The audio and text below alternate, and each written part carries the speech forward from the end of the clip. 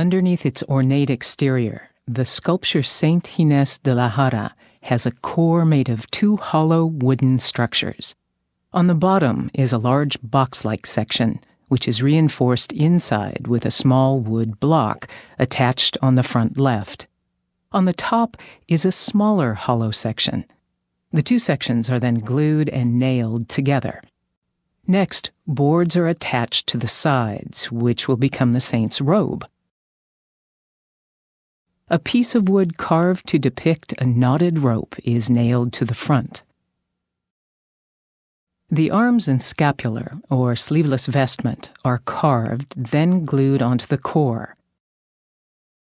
Now the rope appears to hang behind the scapular from the saint's waist. Once the glue has set, final carving is completed. To strengthen the joins, nails are then added. The saint's feet, hands, and forearms are carved separately. The left forearm and hand are made up of two individual pieces which are glued to a dowel. The saint's face is carved separately, almost like a mask. The eyes, made of glass, are inserted into the face from behind and glued to the carved eyelids. The face, with eyes attached, is then glued onto the head.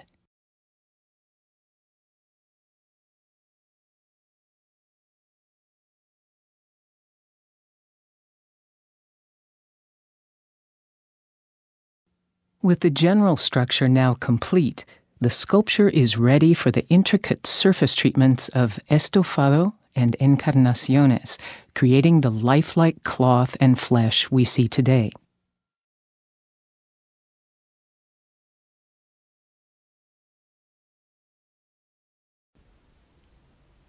Beginning to shape the block of wood, the form would be drawn on one of the surfaces that the sculptor chose.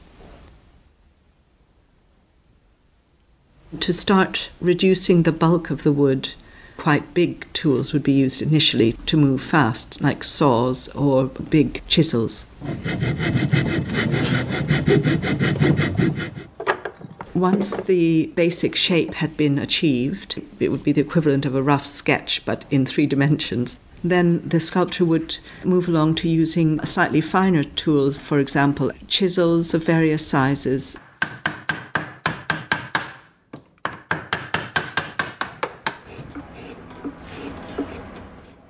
And then using increasingly fine tools, the shape is actually brought out of the block of wood.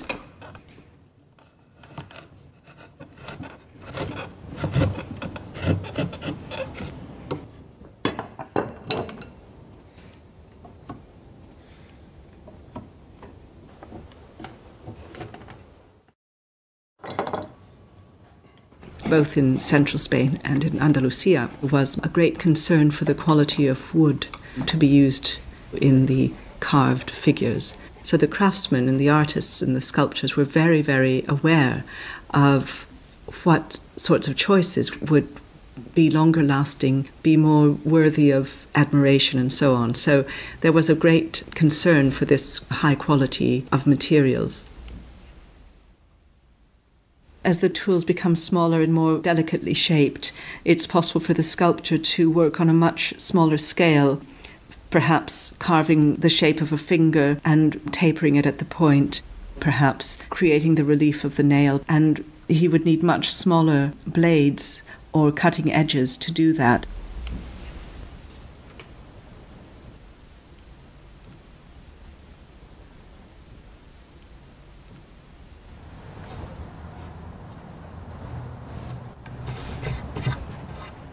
Sandpaper would be the finishing steps in the actual carving of the wood.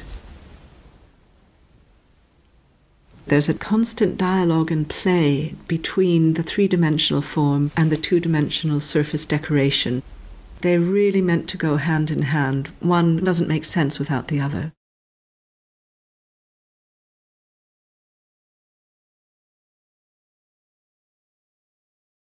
Estofado is the 2-dimensional decorative layer that is the skin of the sculpture. To prepare the glue, sheepskin would be boiled in water by clipping parchment scraps to extract the glue. The next layer is called yeso grueso in Spanish, the thick gesso. It's the glue with calcium carbonate or calcium sulfate, kind of natural chalks, mixed into it. After the yeso grueso and yeso mate was applied, they would be smoothed. The next stage in this laborious method of building up these layers would be to apply the red bole. Bole is a special kind of clay that has traditionally been used since antiquity as the underlayer for applying what we call water gilding.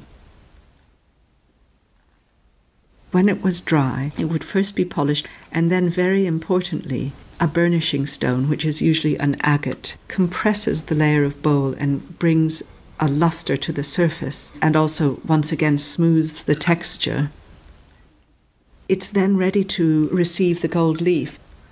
The gilder would pick up the gold leaf with a special brush called a tip, and with a tiny puff of air just apply it onto the surface of the bowl, which had been dampened with water and alcohol. Just that tiny bit of moisture would activate the glue in the bowl layer, and it would adhere the gold. When it's dried and burnished, on top, over the layer of gold, a layer of tempera paint could be applied. Tempera paint is traditionally made of egg yolk. The artist would prepare the paints by grinding pigments and the egg yolk together. This would be applied over the gold in various areas. In order to keep the pattern consistent, a paper pattern would be prepared that could be pricked.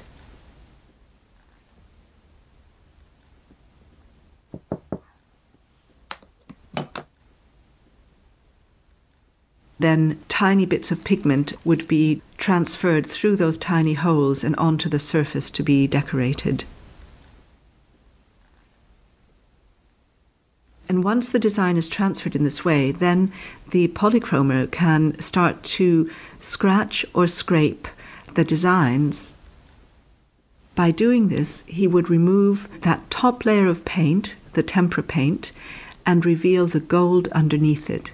And then further accents can be given by using punches.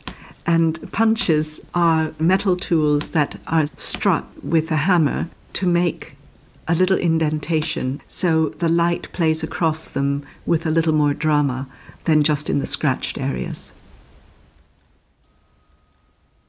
To finish and give greater subtlety to these surfaces and the texture and material, shading and highlighting can then be done.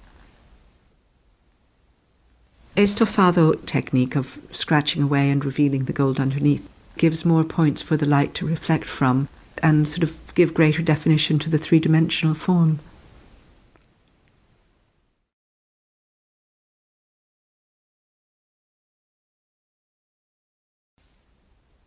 The encarnaciones mates, matte flesh tones, were more lifelike, they were more realistic, because clearly it differentiates the hands and faces from the decorative surfaces of the fabrics. The wood would be initially sealed with all of these layers of glue by brushing onto the sanded wood. Then the next layer of the preparation is chalk. This layer is called yeso mate. It's the matte gesso.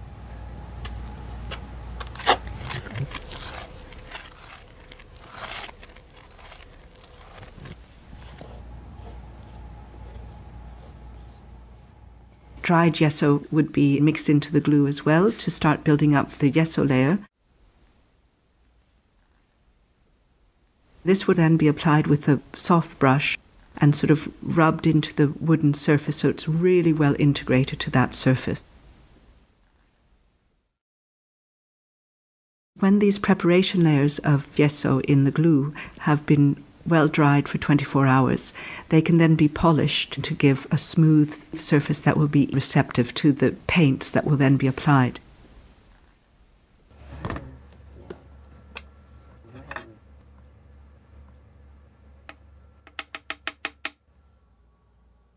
The pigments for the flesh tone would be prepared in oil.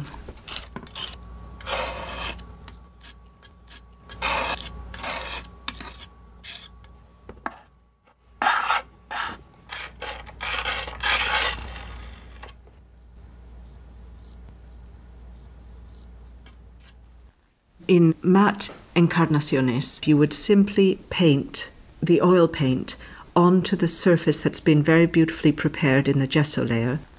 And you would do a first layer using a middle flesh tone and using blue for areas where there might be veins near the surface of the skin, and so on.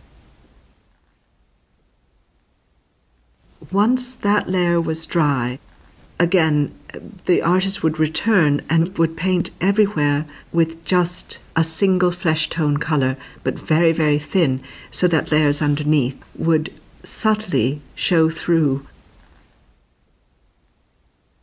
And then finally, detail, for example, pink highlights around the fingernails would be applied very delicately on top of this general flesh tone layer. The Roldana workshop was a family workshop, so in some ways it's one of the tightest collaborative relationships that we know about in 17th century Spain.